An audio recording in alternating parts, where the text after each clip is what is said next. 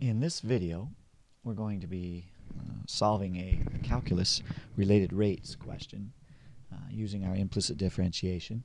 The statement of this problem reads, sand falls from a conveyor belt at the rate of 10 cubic meters per minute onto the top of a conical pile. The height of the pile is always 3/8 of the base diameter. How fast are the A, height, and B, radius changing when the pile is 4 meters high? Answer in centimeters per minute. So you can see I've tried to depict what's going on here.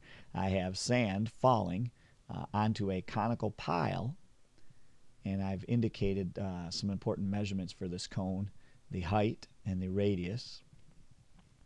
Let's go ahead and talk about what we're given in the problem.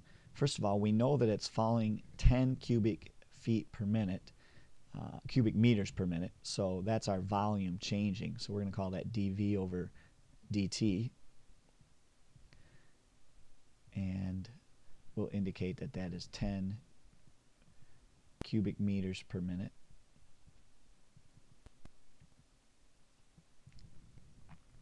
We're also told that the height is related to the diameter. It's 3/8 of the base diameter.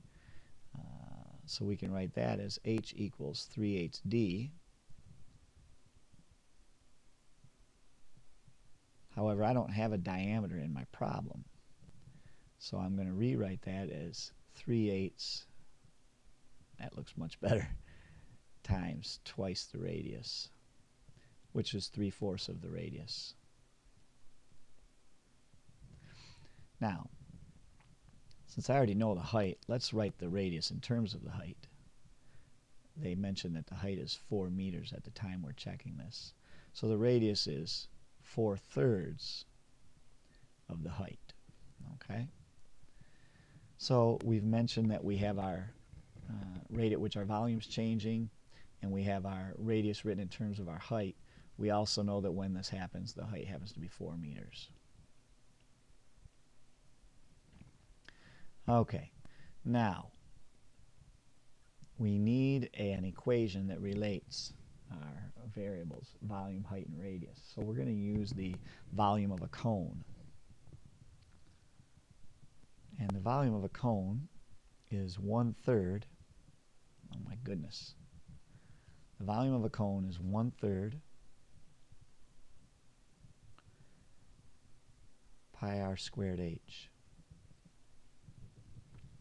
Since I know that r is 4/3 of h, I'm going to substitute that in right now. I can get rid of a couple variables here, or one variable, I guess.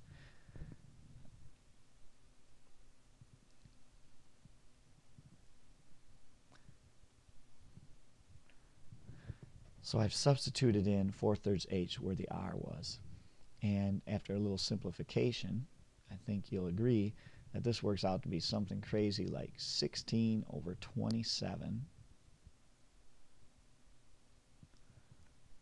pi h cubed.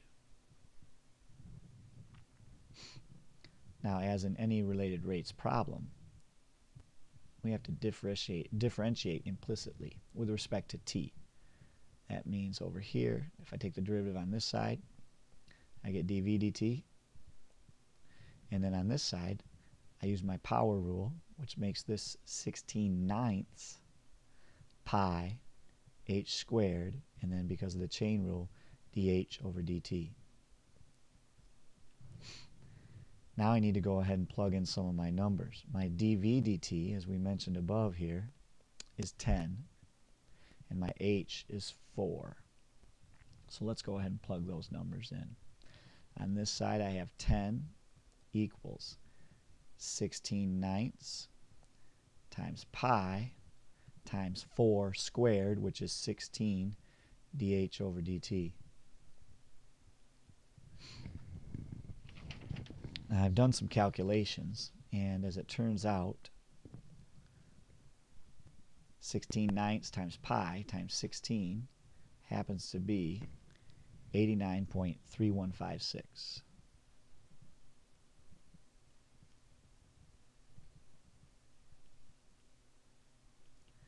So when I'm solving for dh dt, I want to divide 10 by 89.3156, and that works out to be about 11.196. Excuse me. I'm getting ahead of myself here. It's 0.11196. And that is in meters per minute. But we need our answer in centimeters per minute, so I have to multiply that by 100 centimeters per meter. And that's where the 11.196 comes from.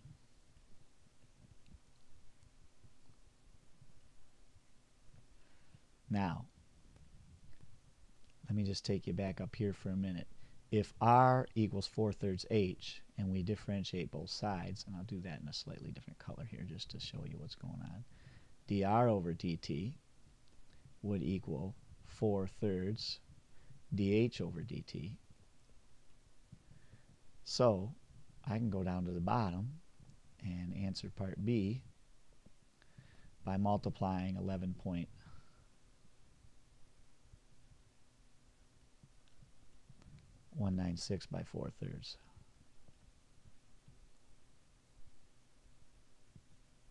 And that turns out to be 14.928 centimeters per minute. I want to make sure I'm putting minute and not meters there. Okay. So here's the rate at which the radius is changing when the height is 4 meters, and here's the rate at which the height is changing at 4 meters.